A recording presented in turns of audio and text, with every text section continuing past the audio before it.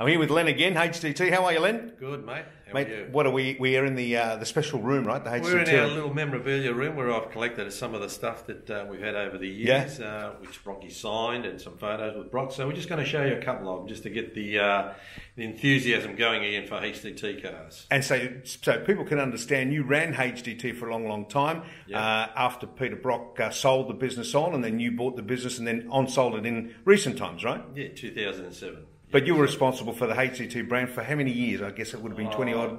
Over 25 years. So there wouldn't have been many HDT cars that you haven't seen the register of or know about, right? Well, that's right. Like people contact us from all over Australia. The cars used to come and go, but we've probably touched and known about just about every HDT car in Australia. You know what I mean? Yeah. So yeah, my memory's still pretty good. So give us a ring if you want to know anything. What number can they get you on, Len? 0411 819 643. 0411 819 643. Fantastic. And here at Muscle Car Sales, we're at the old HDT site. We've got a few of them from time to time. We get some old VLs and VKs through the place.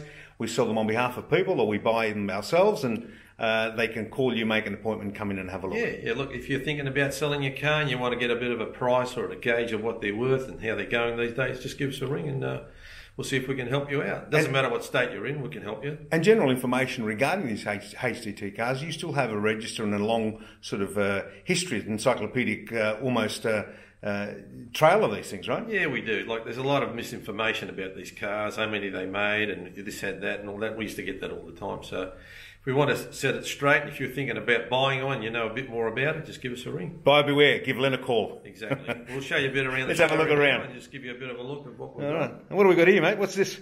This is the suit that they used in the remake of the movie in 2015, the Peter Brock suit when he first started off in the A30. That's the suit they actually from the movie itself. Wow, they actually look quite agricultural and basic these days when you consider what racing car drivers in this day and age. It's an actual replica of the suit. Yeah, so it's almost like fire retardant.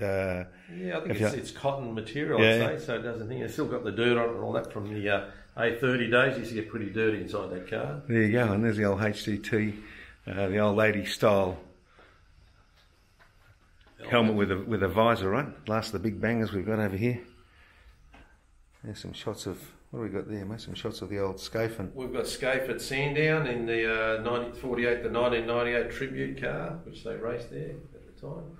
What's the story with the Big Banger, mate? That's These are the official last photos of the Big Banger in 1984 when it raced at Sandown, and obviously it won at Bathurst, it won at Sandown, and it won everything it was in at the time. I think it only lost one race at Service Paradise. Pretty much rule supreme in its day, didn't it? Yeah. A bit of memorabilia on the...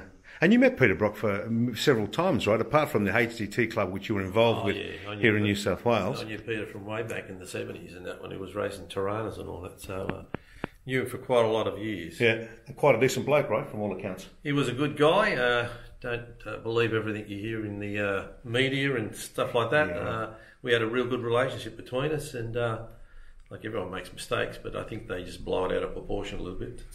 We tend to remember the good times, mate. We tend to remember the entertainment and the times we watched him on telly do what he was doing on the racetrack. Right. And I seen him cross the line in '84 and they went 1-2, so and a lot of other races. So the rest of it, as they say, are details, right? That's just details, mate. He was the man, and I think he still is. Len, thanks very much for your time today, mate. So we'll let people know where they can contact you. I'll put a little bit of a blurb on this video on YouTube, and if they need to, they can always call you regarding HDT cars. For sure, anytime. Terrific. Have a great day, folks. Bye-bye. Thank you. Bye-bye.